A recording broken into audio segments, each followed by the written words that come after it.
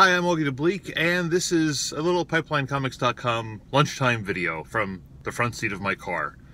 What I usually do in here a lot of times at lunchtime, I'll be reading a comic book that I'll review later on in Pipeline. But today, I want to talk about something I posted up today at PipelineComics.com, which was a link to a column I wrote last week for comicbook.com, which goes into a couple of recent Mark Millar miniseries, Empress and Reborn. Empress was the one that Stuart Immonen had drawn and was originally published, I believe, at Marvel, and Reborn was the one Greg Capullo drew that was published at Image. And I think, actually, Reborn is a better comic than Empress, but I can't argue with the art in either case.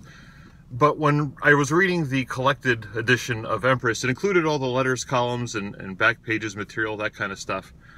And there was a letter from a fan who said that they enjoyed the series more starting with the second issue because it felt like the first issue was just the first act of a movie. And you can kind of see where Mark Millar has a bit of the reputation for writing movies and comics all at the same time. Or at least he writes comics and sells the properties to movies. I don't know if he's ever actually adapted any of them himself. Usually someone else does that kind of work. But he does tend to focus on the comic books, so I'll give him credit for that. And he's just a kind of a shrewd businessman slash freelancer. He knows how to make this stuff work for him. So he's a very easy target to poke fun at. We've all poked fun at various comics in the past 15 years or so since, you know, the days when you go to San Diego Comic-Con before Hollywood took it over completely, and you'd see the guys in their blazers and with their they'd have their clipboard with them. They were going from table to table looking to see which properties they could option and then bury and we'll never see anything from again.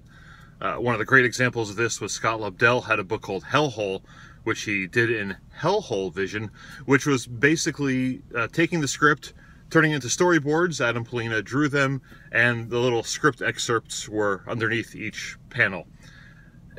Yeah. So Mark Millar obviously is susceptible to this kind of thing happening to him, but I think there's a bigger issue here, and that's with just basic storytelling. And this is what I wrote about today, and again at PipelineComics.com. Read now, support the Patreon, be a friend. And that is, the 3-act structure maps pretty well to a comic book miniseries. I think it maps really well to a 5-issue, maybe 6-issue series. Mark Millar does, 7, 8, 9, whatever it takes for his particular stories. But to say the first issue is the first act, that has nothing to do with the movie. That has to do with pretty much good structure of a comic book, if you think about it. I mean, the first act is the inciting incident.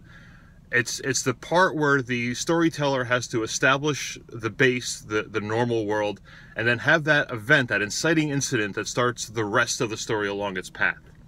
That's where everything changes, and our hero, or our protagonist at least, starts chasing things down until they get to the very bitter end. The second act is the longest part, and the third act, again, is usually pretty short, only the last, in case of a comic book, maybe the last issue or two, where just when the protagonist or the good guy has his back against the wall and looks like all hope is lost, they fight back, rally back, beat the big bad guy, and win the day. That's your typical 3-act structure.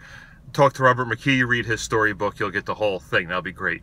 So a comic book that has a first issue being the first act, to me, just kind of sounds like good structural writing. I mean, yeah, you like different things. You don't want everything to fit a specific pattern. You don't want everything to be sort of, textbook. You want it to work on its own. But generally speaking, if you're going to write a mini-series with a 3-act structure, which is generally the way most people consume their entertainment, whether it is in a comic book or in a movie or in a TV show, any of that kind of stuff, you think in those terms, it'll help out a lot. So it's not necessarily the side effect of being based on a movie. It's, in some ways, just good comic book writing. If the first issue is the first act, that's great in a miniseries. If the first issue stretches out across the first 2 issues, a little bit iffier. If it goes to a 3rd issue, all hope is lost. And again, yes, I know there are specific examples where they did these kinds of things in the movies and it worked a lot better, but generally speaking, first issue as the first act works really well, so we shouldn't complain about that. We shouldn't necessarily always say that that is a holdover from a movie pitch or a movie proposal. That's all I wanted to say. So again, go to PipelineComics.com for more writing on that and more of the most recent European comics that I've reviewed, such as the great The Campbells, Volumes 1 and 2, now available on Comixology in English. I highly recommend it. It is a great book. Please read it, because I still want 3 and 4 to come out. I assume they're going to, but If they sell a lot, I'm sure the odds are pretty good they'll get them out even faster, maybe. Hopefully.